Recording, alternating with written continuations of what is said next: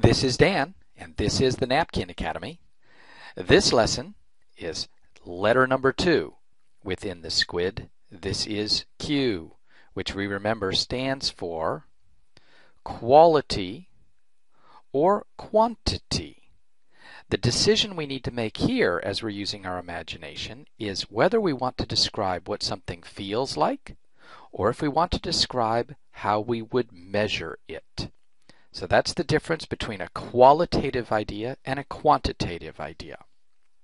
So let me give you an example. Now, for example, let's say we were thinking about, let's say I wanted to give you a diamond. I wanted to give you a very beautiful diamond. And qualitatively, what can we think about this diamond? Well, we can think that it's really bright, it's really beautiful, it's really lovely. Perhaps, if I was feeling particularly generous, I might even give you a diamond ring. Wouldn't that be something? And you might think, oh my gosh, look how beautiful that ring is. And you would feel good about it because the qualities of a diamond are so spectacular. But what would happen if I gave you some quantitative information about what I'd actually just given you? Because it turns out that a real diamond is nothing but 100% carbon. But look at the thing that I just gave you. Under a microscope, we're going to find out that it's actually 70% silicon. It's going to be about 16% sodium. It's got a little bit of calcium in there. What is it that I've given you? Have I given you a diamond? No, I've given you glass. What does it feel like? How can I measure? That's the difference between qualitative and quantitative. Let's try another one. Let's say in this case I was thinking about what does it feel like to get out on the water on a sailboat, out in the waves, and the wind is blowing and that sailboat is being pulled along and I'm on the back and I'm steering that and it's just magnificent. I'm sailing around, the sun is there, the clouds are blowing, the wind is pushing me along and I'm getting spray in my face. The feeling of sailing. Oh, wouldn't that be a wonderful thing to have? Well, let's think about measuring that for a moment, because in order to achieve that, what I need to do is I need to create something that's this tall, this long, weighs and displaces about that amount, has these kinds of calculations associated with sail area. So again, the difference between the quality, what does it feel like, and the quantity, how do I need to measure it? Let's do one more. Now, what is one of the things that is the utmost when we really want to represent the quality of something, when we want to really talk about feeling? Well, what would happen if we wanted to try to represent, here we go, love. Oh my gosh, what if we really wanted to represent love? Oh my gosh, what our little hearts are just going, you know? What talk about a feeling? Well, okay, so let's talk about how we might quantify that. Well, it turns out that in our brain, what's actually happening is various chemicals are moving in various amounts and we can actually measure them. What happens when we're feeling love? Turns out that blood levels go up. And let's look a little bit more in detail, because what actually happens is dopamine goes up through the roof, oxytocin goes up through the roof, all kinds of chemicals go up, and now we've got a nice way to be able to measure the numbers of what it means to actually feel something. So again, we've got both the qualitative way to describe it and the quantitative way to describe it. And both are entirely legitimate. Both are equally real. And when it comes to the kinds of decisions that we make in business, we like to believe that we make things based on this quantitative basis, and that's why we need to have such good quantitative analysis. But let's be honest, there's an awful lot of feeling that goes on in what we do in business as well. So this brings us to the question of when would we want to use a qualitative drawing? When would we want to describe the qualities of our idea versus when might we want to describe the quantities of our idea, the things that we can measure? When might we want to describe the feeling versus when might we want to describe the measurement? And let's think about that. Well, we would want to use qualitative images, we would want to use qualitative thinking when we want to literally appeal to someone's emotions, when we want to appeal to the emotional, to the kind of the irrational, when we want someone to say, you know what, That is a great idea. Yes, please. Can we do that? Let's do that thing. Oh, yeah, hey, that idea right over there? Yes, please, can we do that one?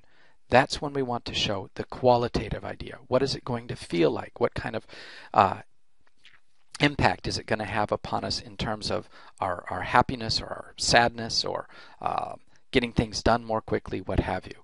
And if we want to try to convince someone then on a rational level, on a measurable level, well, by definition, that's when we want to make a quantitative view. That's when we're going to want to go out and make our charts and go ahead and pull out our numbers. It's not so much about just yes, please, but now it's about, well, okay, why not? This is one, again, we've put on our numbers hats and we're getting quite serious and we're contemplating. We're thinking, well, why not? So when we want to appeal to someone to say, yes, let's do it, let's go ahead with our qualitative image. When we want to say to someone, well, why not? What might be the fiscal impact? Let's really think this through. Then, of course, we go with the quantitative view.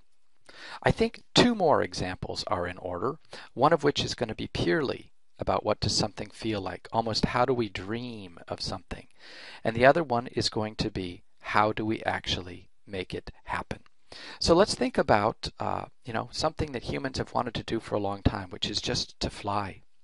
And if we think about some of the original drawings of Leonardo, what was it that people were imagining? People were imagining what might it be like to just soar like a bird. What would be the feeling of flying off into those clouds, soaring off into the sky? I mean, what a magnificent dream to then be able to look back at the ground below. What a fantastic feeling. What a qualitative description of flying.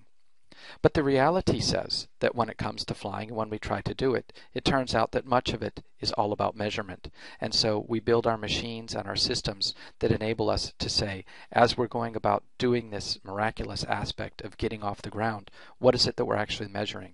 Well, we need to measure our speed, and we need to measure our altitude, and we need to measure the direction that we're going.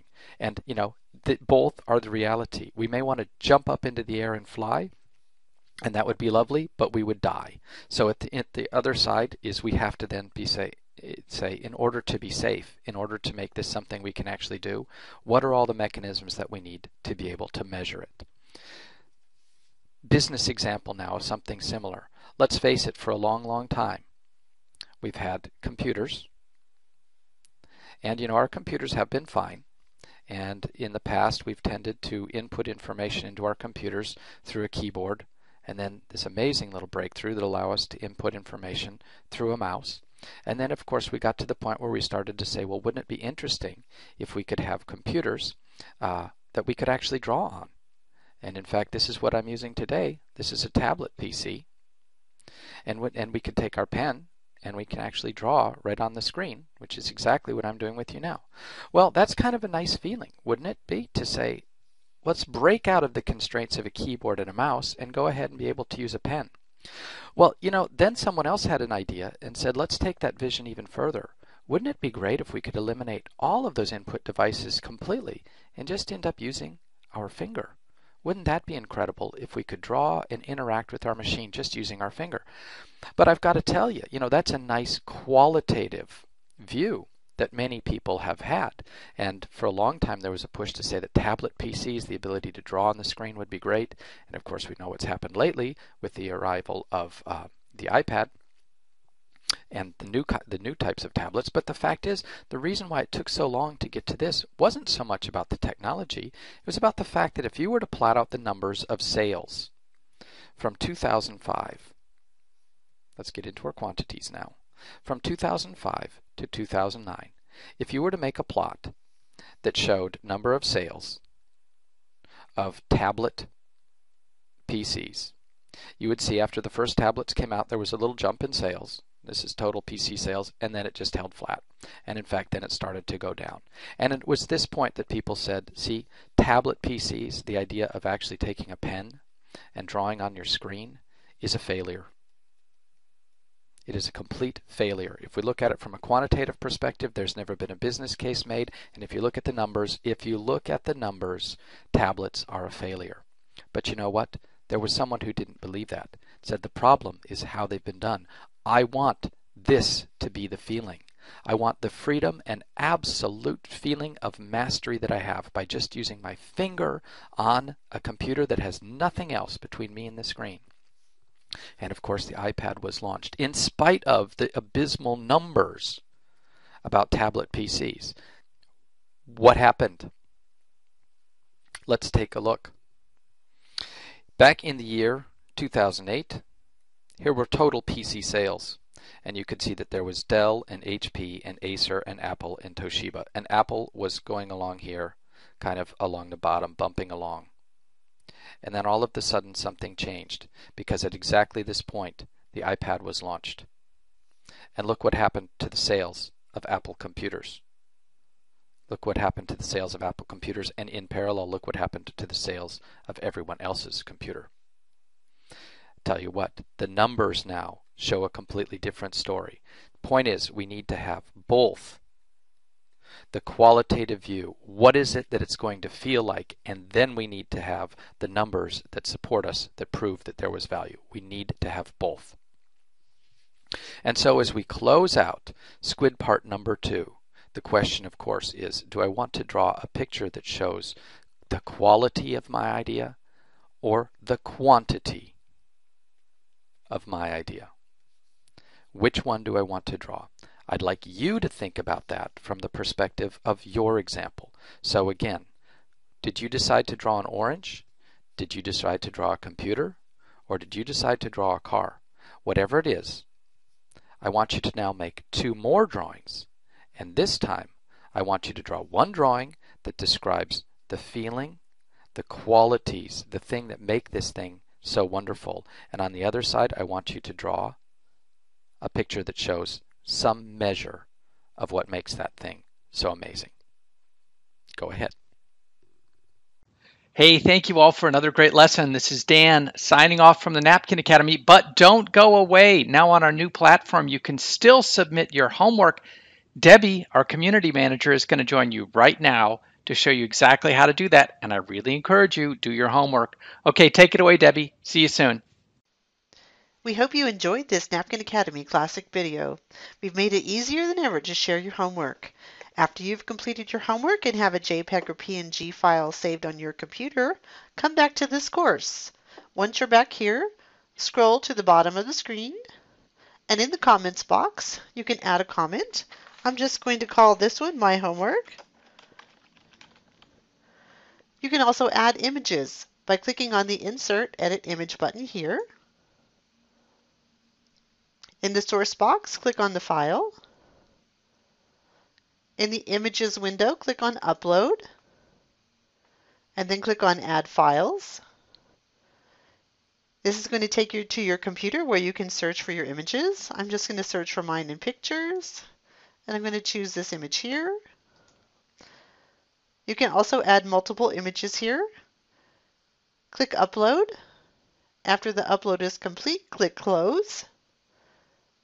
Then scroll down, and you'll see that the last image is here, and it's checked. This is the one we just uploaded. Click Insert. I suggest in the Dimensions box you change the maximum to 1200 pixels and leave the Constrained Proportions box checked. You can also add an image description here if you'd like. Click OK. You'll see that your image has been added to your comment. And now the last step, the most important one, make sure that you click the green comment button here to upload your homework to the Napkin Academy. We hope to see your homework soon.